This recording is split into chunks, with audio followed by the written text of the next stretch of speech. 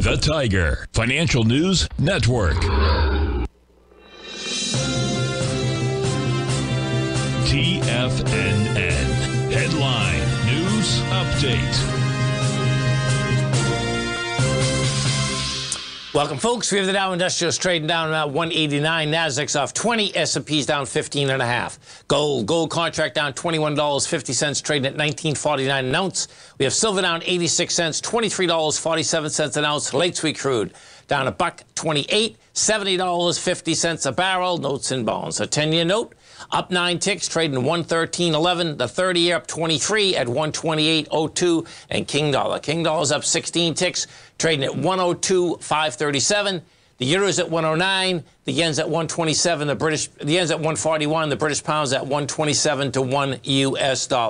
We get over and take a look at the SPY, folks, and the bottom line is it just about finished its ABC structure up. So I suspect now you're going to consolidate. You're going to pull back a bit. Bottom line is that the price structure, I believe, was 444 to 445. We hit 443.90 at the high. So bottom line, you can expect some kind of pullback. I expect it's going to be on light volume. You can see out here today, we reached a high out here with 110 million shares. You're pulling back today with 52. We'll see where the pullback wants to go. But bottom line is that you have no sellers out here. We go into the NDX 100. You get the same type of setup inside the NDX. NDX, the 3 Qs out here, they reached a high. Put this baby up. They reached a high out here of 372. Let me see what that swing point was. Before I left for vacation, that swing point was, oh, my God, did it make it? It did. Unreal. Okay, so the swing point was 371.83, and we went to 372.85. Unreal. What was the close? 367. Oh, this is interesting. Okay, so watch this. Now, you got over the swing.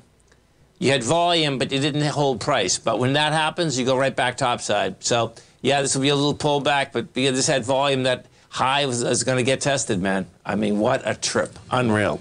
Gold is still in an ABC structure down. 1902 is the number. Gold got hit hard last week.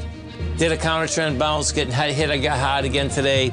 We'll talk about the dollar as soon as we get back. Stay right there, folks. Come right back.